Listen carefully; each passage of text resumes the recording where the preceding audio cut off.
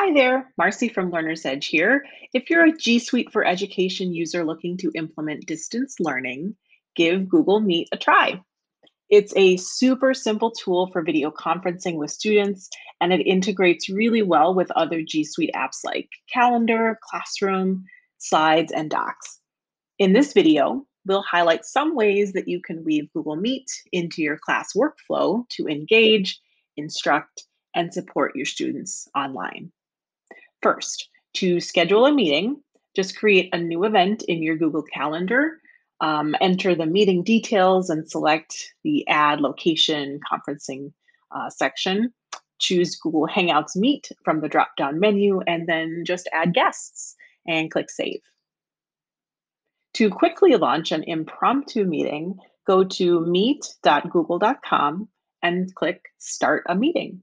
You can grab the joining info from the bottom left corner and send this to your guests as well. So, your meeting has been scheduled, but how and what will you teach? Well, here are a few tips to get you instructing and engaging your students quickly. First, you'll want to click on the Present button in the bottom right-hand corner to present your entire screen or just one browser window. This would allow you to demonstrate new concepts. Some teachers like to give directions for an assignment to make sure everyone's on the same page. You can even play a video or navigate a website with your students together. You can use the chat button in the upper right-hand corner to communicate with the whole group.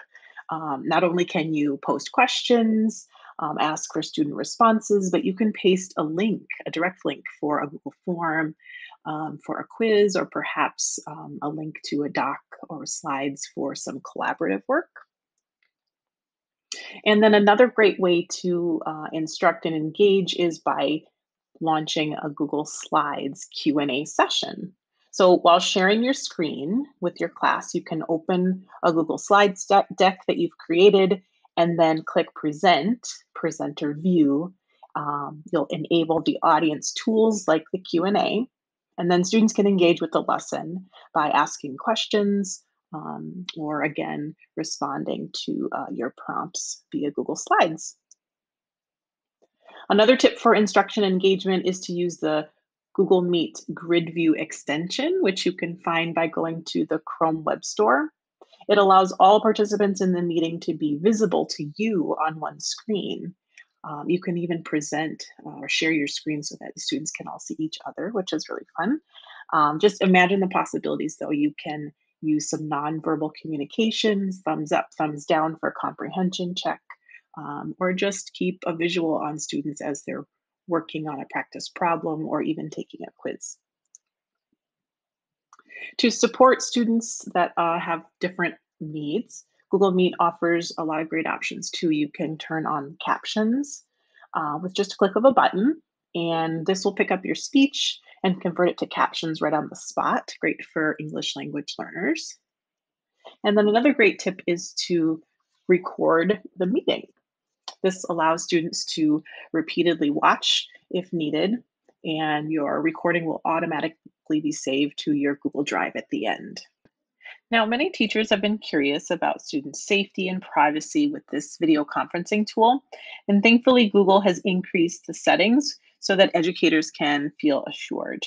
So when you start a meeting, you'll want to rename it or leave the space blank. This ensures that students can't rejoin a meeting after it's ended. Otherwise, the link that you've provided makes the meeting available for 90 days afterwards. When you end your meetings, also be sure that you stay on until all participants have left so that the students again can't rejoin and have unsupervised time in your meeting space.